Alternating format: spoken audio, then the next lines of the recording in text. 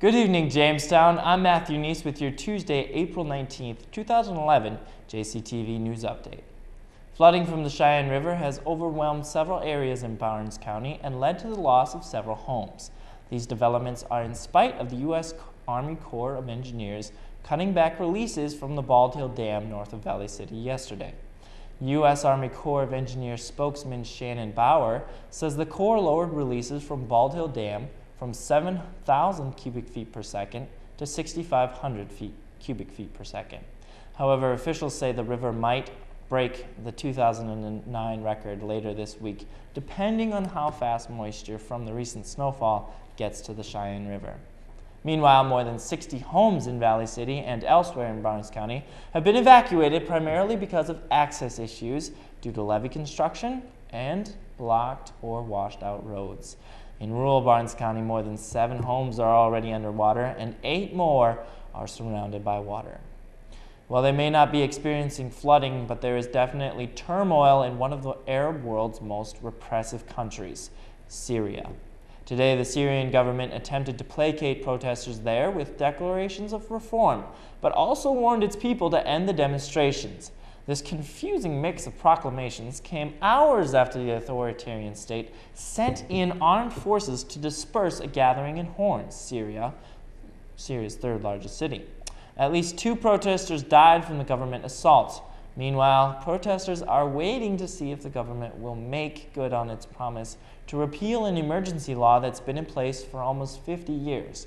So far, Syria's Interior Ministry has legalized peaceful protests, but warned it would bring the full breadth of the law against any other kinds of protests. Well, it's not just the weather or foreign governments. Stocks have been in full-blown roller coaster mode lately as well.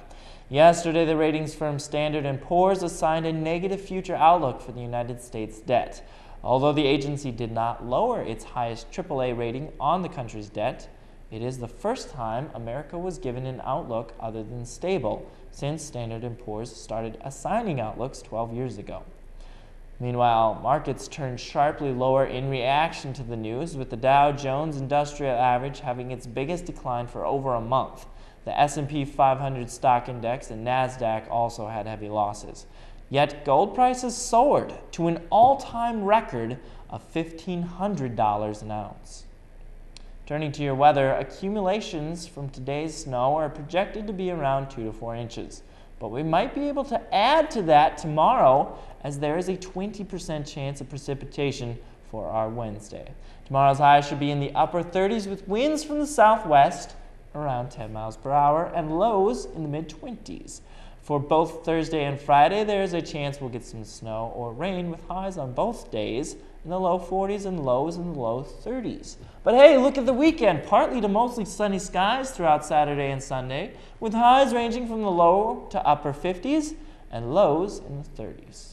Perhaps the sun will dry things out a little bit.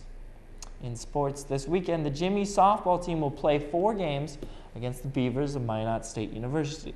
Games start at 1 o'clock on both Friday and Saturday afternoon, and all games will be here at home. The Jimmy baseball team plays the Vikings of Valley City State University.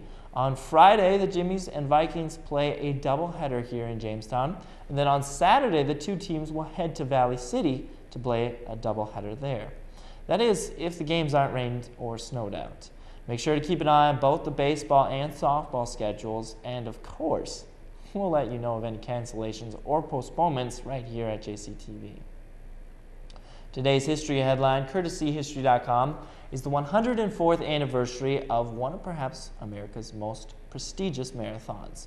On April 19, 1897, the first Boston Marathon took place, thanks in large part to the efforts of then United States Olympic team manager John Graham. The inaugural marathon was won by John J. McDermott of New York City with a time of just over 2 hours and 55 minutes. But that was a different headline from a different day.